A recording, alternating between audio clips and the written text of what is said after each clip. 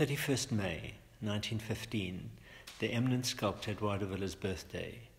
Born in Bergamo, Italy, where he later studied sculpture, and as a young man was swept by the tide of the Second World War to the battlefront in North Africa, where he was captured and sent as a prisoner of war to Zonderwater in South Africa. On his release at the end of the war, he chose to stay and make a life for himself as a sculptor, to which he dedicated his every waking moment, living frugally and over decades producing an extraordinary, prodigious body of work in cut and welded steel and cast bronze that complexly chronicled his response to the new African context, its landscape, plants, the emerging modernist city, and reflecting on the socio-political climate.